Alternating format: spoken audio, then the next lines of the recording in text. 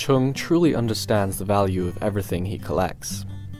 A collector of toys, industry memorabilia, as well as anything to do with Hong Kong's unique culture and history, Joel has, over the years, managed to amass a collection of roughly 20,000 toys.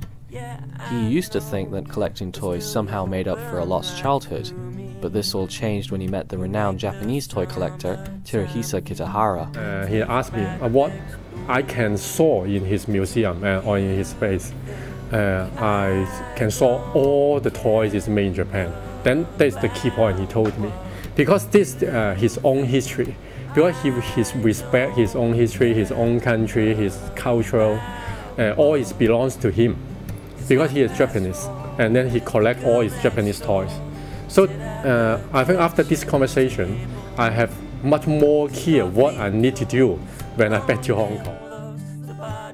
Another collector told me it's not worth to doing this because you keep the Japanese toys is much more valuable.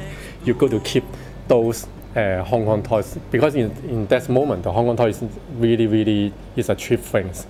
But I told him this is all my love, so I want to change it. So I think that Kitahara is very important to change my and inspired me to focus in my own history. Joel's studio looks like a museum of old Hong Kong, with all manner of toys and artwork displayed on the walls and carefully packed away in boxes. He is disappointed with how Hong Kong culture and history is currently looked after. Of course, I really want to create or inform our own toys museum or gallery, no matter, because this is very important for our next generation.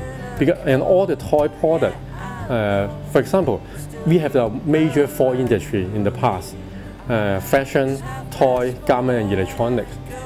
Fashion and toys is more solid to show what we did before. So I think it's very useful when we have our toy museum to educate our new generation.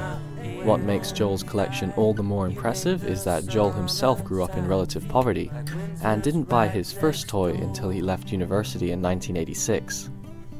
For the South China Morning Post, this is Richard Pine.